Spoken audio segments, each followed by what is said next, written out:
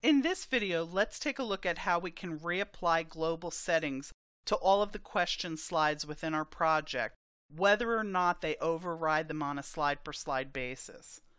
So let's start by looking at Project Properties, and the Question Options tab. In the Scoring tab, we have the ability to set up some default options. Now you'll notice at the bottom here we have an extra area, but nothing's in it. We're going to come back to that in just a second. So whatever I have set up here will be applied to all of my question slides within my project. So let's go ahead and click OK. Now you also have the ability to override any of the global settings set up in Project Properties on a slide-per-slide basis. So for example, maybe we'll go ahead and take this survey slide, open up the score dialog, override the settings in Project Properties. For example, we'll disable the re-answer feature and we'll click OK.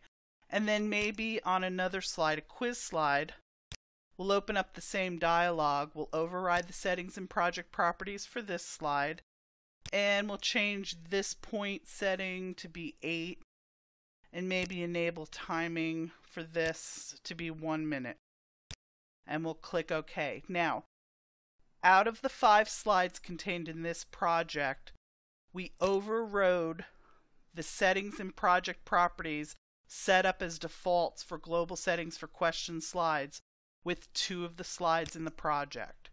Now let's see what happens. Let's go back into Project and then Project Properties, and we'll select Question Options. Now you notice at the bottom of this particular section, we're prompted that 2 of the 5 zones or slides, the questions, in this project override the above settings with custom settings. So if I want to reinforce these global settings to all of the slides, including those that have the project override settings, I select Force them to use the above settings. I click OK, and then it resets the global defaults. And let's just double check. So here we are on one of the slides we had changed.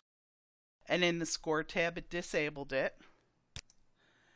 And then as well as this one, it should have disabled the override feature as well and reapplied the global settings. That's all there is to it.